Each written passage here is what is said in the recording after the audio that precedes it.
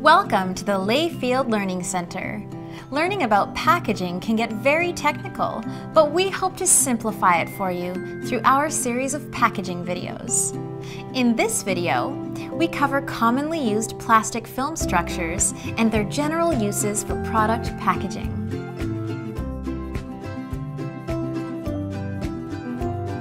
A basic blown film extrusion line heats and processes resin pellets and special additives through an extruder and round die.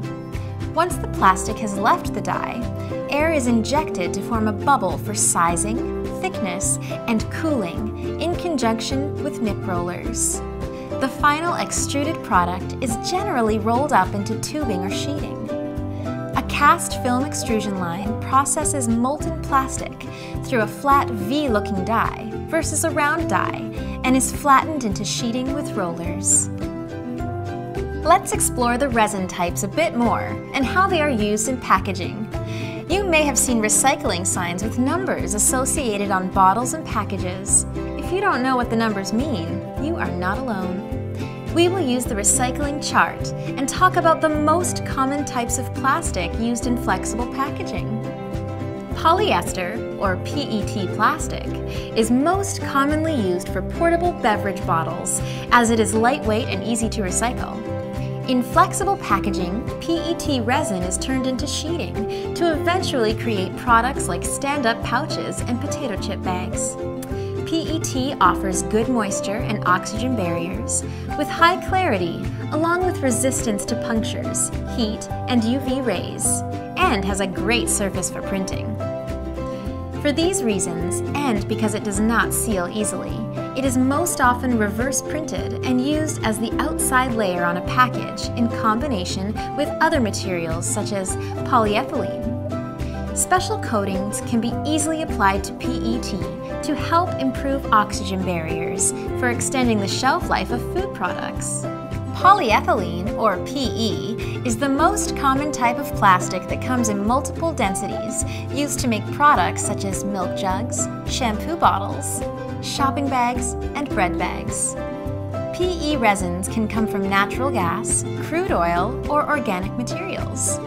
PE for packaging is typically produced using the blown film process and is highly recyclable.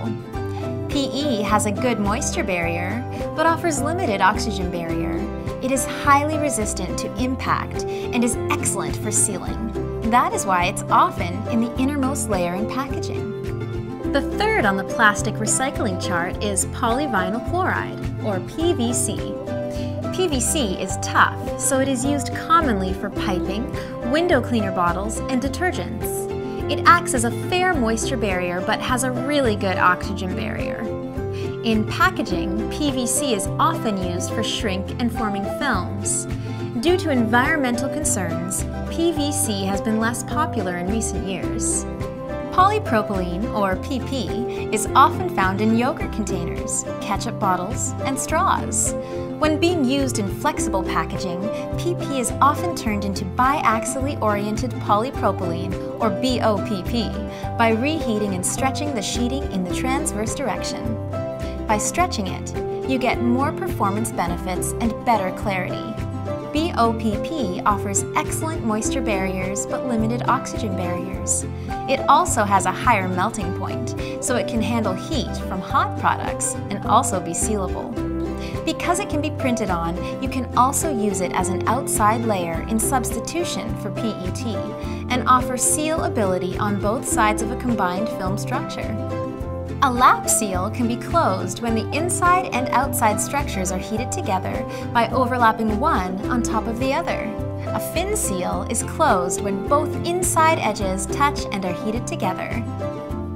Polystyrene, or PS, is popularly known as styrofoam in rigid foam products. It is not commonly used in flexible packaging, but when it is oriented and becomes OPS, it can be used in shrink label applications. It has fair barrier properties, but it is known best for holding its shape and providing structural support. The seventh and last recycling symbol, O, stands for Other and represents the remaining miscellaneous materials such as polyamide, PA, more commonly known as nylon or ethylene vinyl alcohol, EVOH. Nylon, PA, has poor moisture barrier, however it is resistant to impact and can tolerate high temperatures, which makes it suitable for autoclaving and sterilization. It also adds another level of protection to a package because it's stiff and can prevent tearing. EVOH acts as a poor moisture barrier but has excellent oxygen barrier, which keeps aromas in and odors out. It is commonly used in high barrier films to package processed meats and cheeses. As great as plastic is, you can often further enhance a film's properties by metallizing the film or adding a coating, matte varnish, or spot gloss.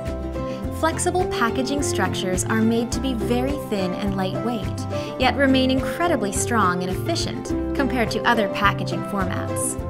This makes plastic generally better for the environment than other substitutes. If you are passionate about protecting the environment as much as we are, Layfield also offers 100% recyclable films along with accelerated biodegradation films and films sourced from renewable materials. At Layfield, we have our own dedicated technical team to help you develop and customize a film structure that is perfect for your needs. Our manufacturing is ISO 9001 and PackSecure, IFS certified for quality and safety.